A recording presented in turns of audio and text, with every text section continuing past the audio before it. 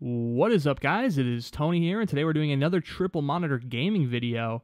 Continuing the zombie week. We've got some DayZ here. You can see I'm pretty hyped up about this.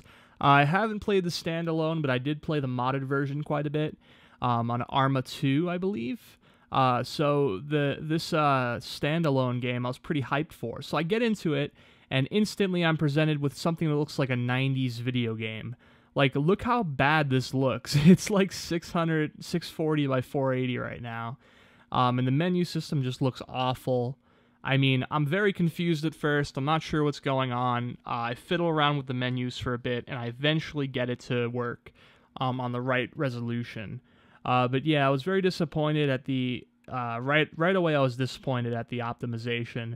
The DayZ standalone, although it's not like a huge developer... it should be a lot better than this, considering, you know, it's meant to be like a very nice polished version of DayZ. So I expected it to out of the box work pretty well. So finally I get it to do triple monitor, and as you can see, it's looking really stretched out. Nothing's working right off the bat. Now I'm pretty sure that a widescreen fixer would fix the stretchedness, and I was planning on checking out how the widescreen fixer works. But I'm going to go ahead and show you why I didn't do any research on it right now. So yeah, once I got into the game, as you can see, so first off, as I move my mouse around, my body doesn't turn with me, and when I try to move left and right, it won't let me. So the only movement I could really do at this point in time, I believe, no, I guess I can do left and right, I just can't. You see what's going on. It's just glitchy as all hell. So right off the bat, this is just terrible. I mean, it looks all stretched out. Everything's not working properly. You know, the camera's all messed up. So I try to mess with the settings to see if there's any way I could change that. I got the FOV looking better, so that's nice. But yeah, all around, this game is so buggy.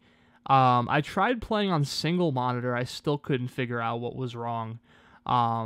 Basically, there's just a little bit more footage of me running around here, and then I rage. Very disappointed at the standalone. I thought it was going to be good, but honestly, I'm not sure if there's something wrong with my installation or what, because I've seen other people playing it, and it looks just fine. But mine looks like crap. I mean, it literally looks like a first-person shooter from like 2003, and the controls are all messed up.